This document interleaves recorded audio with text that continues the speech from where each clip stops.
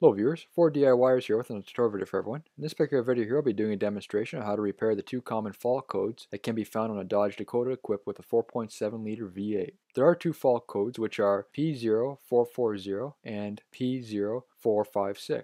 This repair may also apply to other engines and models as well. Don't forget to check out my website at www.4diyers.com or click on the link in the description below. This particular truck I am working with here today is a 2003 Dodge Dakota 4.7 liter V8 two-wheel drive. First, to briefly explain the two codes. The P0440 is a fault code found on the EVAP, or also known as the Evaporative Emission Control System. Next, P0456 is also an EVAP issue, but directed towards having a system leak. Both of these fault codes affect the emissions on your vehicle. First, we'll start by looking under the hood and inspecting the vacuum lines. As you can see, the common break point is the T-fitting. The rubber dries out over time and eventually cracks, therefore causing a leak. Here, instead of replacing the whole line, you can cut the damaged area back to a non-damaged area, and then replace the short piece of rubber line. I have inspected the rest of the rubber line and it is still in good condition and usable. This may vary between vehicles. When replacing the line, be sure it's compatible with fuel, otherwise it will deteriorate. The lines which can cause the error codes travel anywhere from the throttle body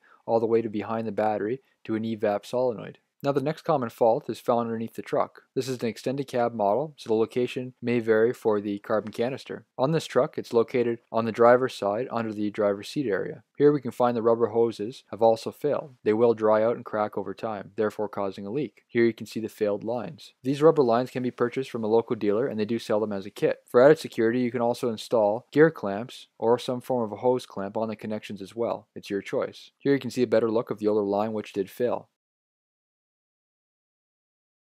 We also have a rubber reduction fitting as well, which can fail.